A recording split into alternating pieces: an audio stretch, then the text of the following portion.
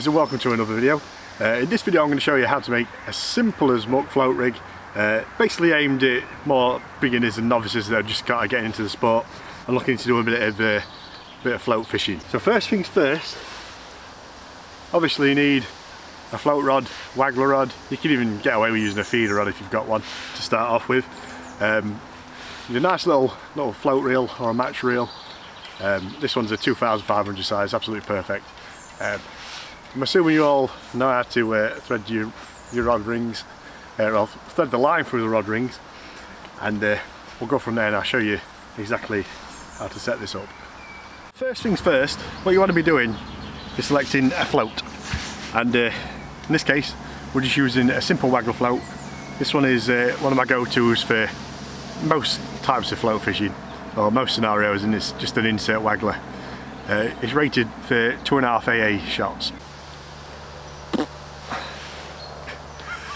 So yeah, when you've selected a float, what you do is you thread that on the line first. Now when you're doing this, it's better to be under depth than it is over depth, and we'll find out why in a bit when we go to find the depth of the water we're fishing. Once you've threaded your float up the line, you need to apply some shots. Even though it says it takes 2.5 AAs, I'm going to weight it up with a smaller shot, which is a BB. So the BB shots weigh less than an AA, believe it or not. And it'll take about 4 to sink it, but I'm going to put 2 on, and then we're going to see how it sits in the water with just the 2 shots on there. So when you're applying the shots, I put one on there already, which is the bottom shot. Always start with the bottom shots, and then it locks it and stops it falling off of the line. Is they have a little slot in the side, in the middle of them. In fact, that one's a bit squashed. They have a little slot. So you slot the line in that slot. Simple as. You don't want to do it too tight, and you don't want it too plush to the float either. You just want a tiny little bit of space in there so it can move a little bit, and then you just give it a little pinch. You don't want to do it too hard because then you can damage your line. Right, so we're at the point now where I've locked my float on the line with 2 shots. So I'm going to just drop that into the water now and see how the float sits on the surface. That way we can depend on whether we need more weight on it or take some off because it might sink. We don't know. I'm going to flick that out like this, and I can see that float is laying flat on the surface.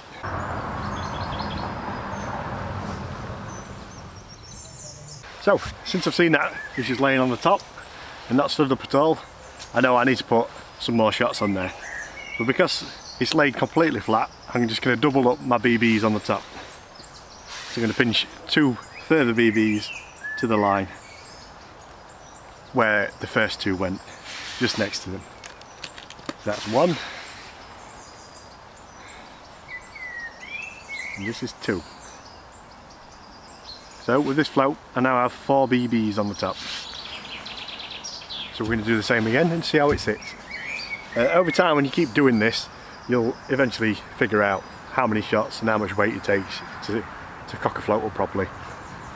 So drop that in, and that's now stood up. So we're getting somewhere. We're nearly there. So now we've found how much weight it takes to cock the float. We want to dock the float down a lot more than it is.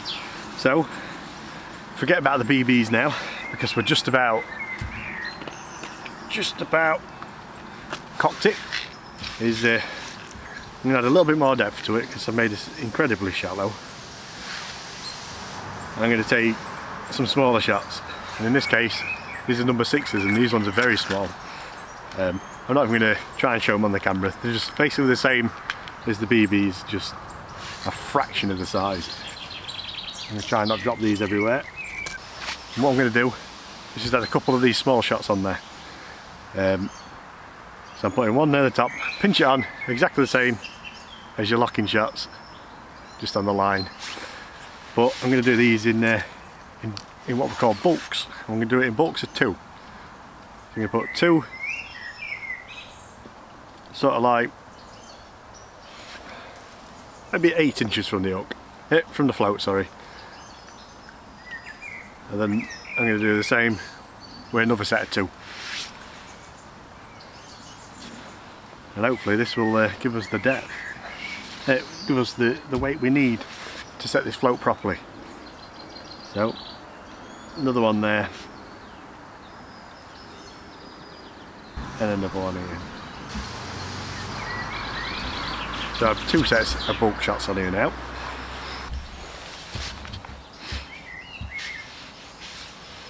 So we're going to do the same again and just drop it in and see how the float sits. Just that in there, just give it a little second so all the weight catches up with the line and the float. And we're almost there. We want just the orange bit just to show out the top of the water. So in this case, I'm going to take 2 of these shots off, and I'm going to use a different size of shot, and that's going to be a number 4, which is a bit bigger than number 6, but it weighs a little bit more. So after I've taken these off, we'll put a number 4 on there. So I've got my number 4s here, different brand, they all do the same job. There's absolutely nothing different about them to the other ones we put on. And it doesn't matter if you mix them up. So I'm going to get 2 number 4s here, and then I'm going to put these with the locking shots up at the float, just because they're a bit bigger. We don't want these shots in front of the fish, so you might just put them off from biting. So like we did before, we pinch the shots on, we're going to put them up near the top of the float, like so. Just a light squeeze, because we don't want to damage the line, do we? Like that. I'm going to leave my little bulk of shots there, and then we're going to drop it back in.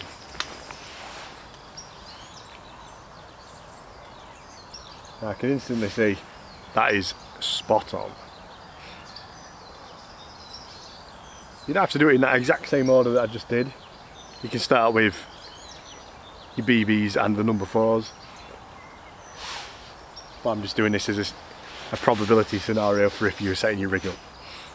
So I'll show you what that looks like in the water, and then we'll move on to hook lengths and plumbing the depth to find out how deep the water is.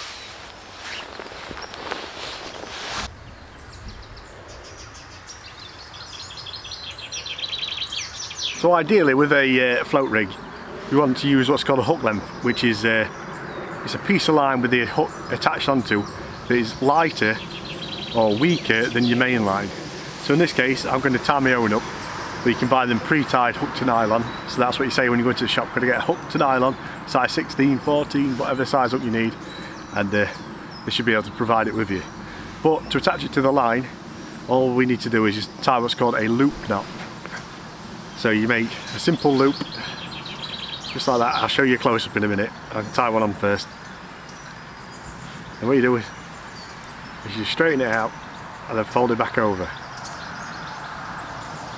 Like so. Oops. Line's a bit curly. And you just pinch it where you curl it over, and then pass the original loop through the 2 loops that you just made by pinching it together. And you want to wet your knots and pull it together like that, and it leaves you with a little loop on the line.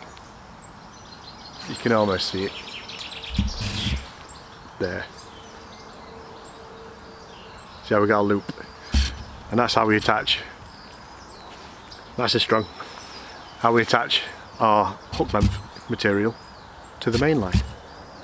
Right then, so now you've figured out how to tie a loop knot and you've got your hook to nylons. I'd recommend you buy hook to nylons to start off with, but if you figure out how to do that, it's just a matter of getting a piece of line, tying a hook to the end, and then I'm going to do this and show you.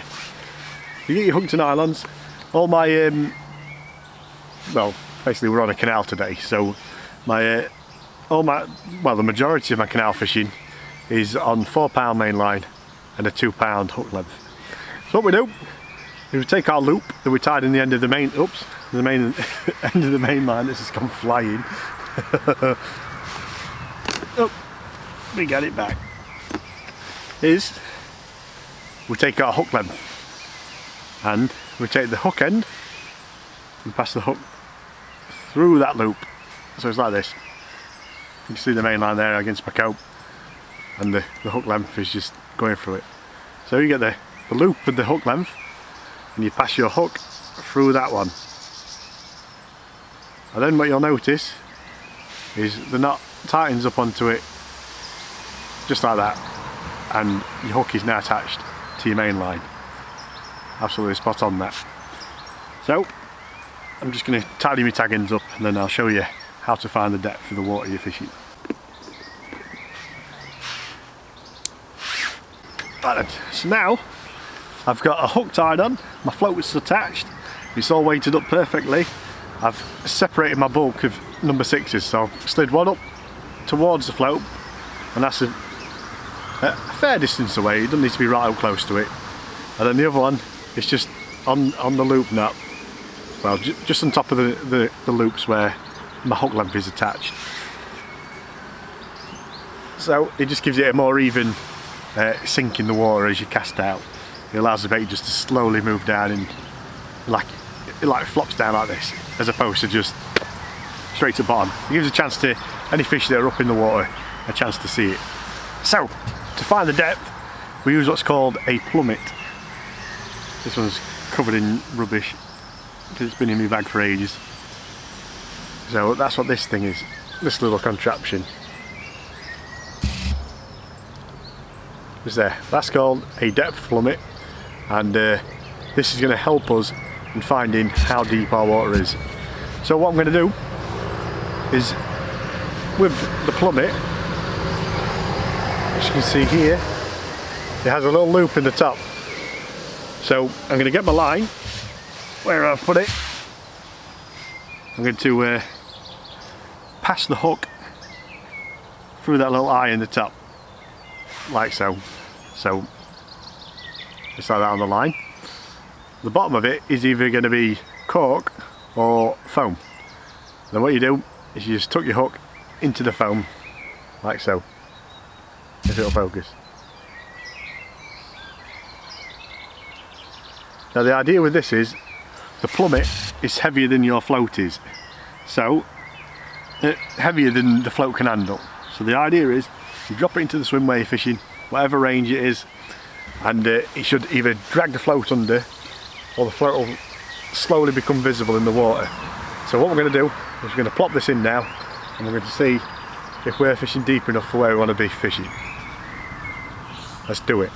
I'm all set. I've got my rig just dangling around next to me here with the plummet on the end. So it's time to find out how deep my fishing spot is. Now typically with a canal, it slopes down into the middle on each side, so it's like a big V, and you have a flat, deeper run along the middle. You typically find a lot of the bigger fish will just be following either the inside slope or the outside slope. And in this case, I generally fish the middle channel. So I'm going to flick this out there, and it's going to tell us how deep that water is. Now I know for a fact this float is just going to get dragged under because it's a lot deeper than it is that I've got my float set. So I'm going to chuck that out there, and I'm going to see what happens.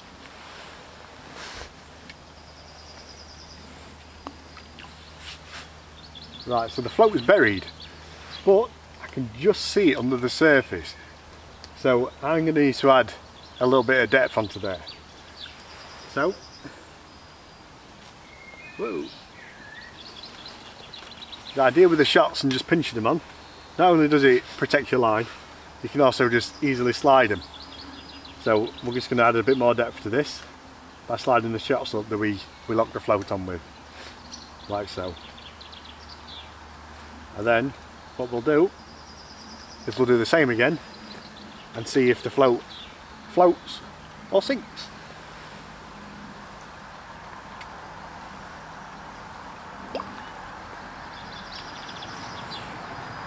I can see the float just under the surface there.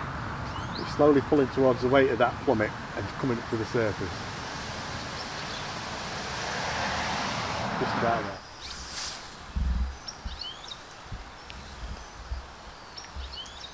See now that float is just about tipping the surface.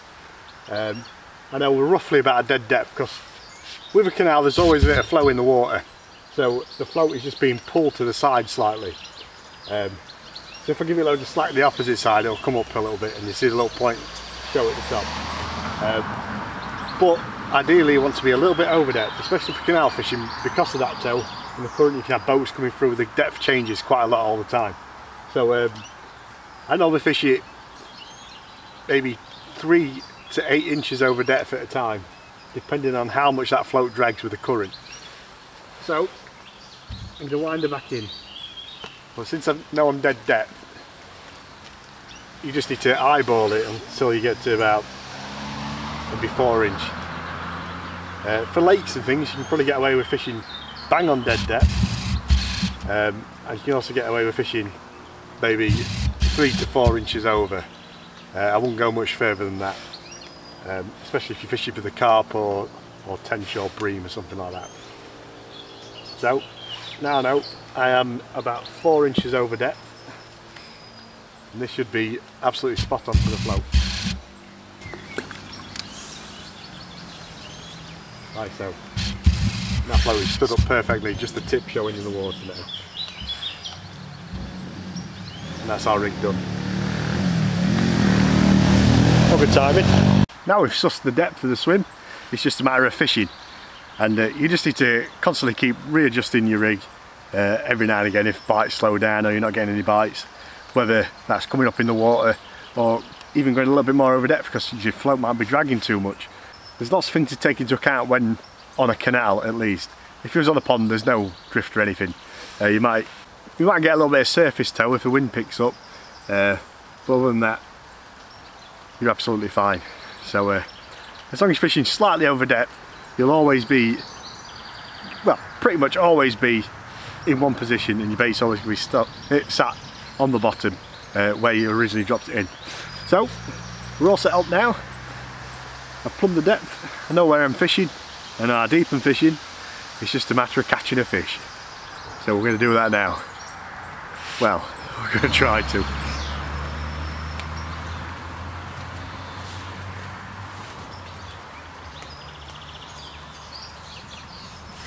Another little tip.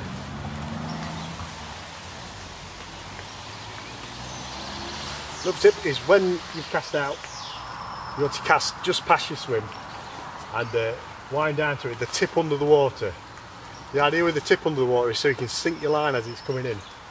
You can also give it a little flick like this, and that'll sink the remainder of the line that's on the surface. Now it's just a matter of catching a fish, and that can be anywhere between 2 seconds and 10 hours.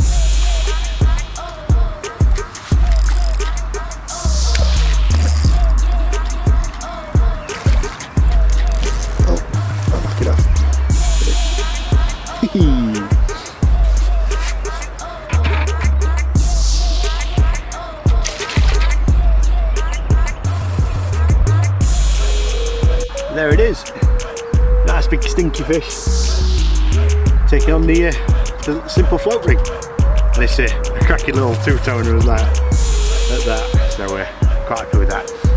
You see that, how it's like 2 different colours. I don't know if that's like a seasonal thing or something to do with spawning or what, I don't know, but it's absolutely beautiful. He wants to go back so bad. He's fucking playing up, stinks and all. Stepping back. I like breams.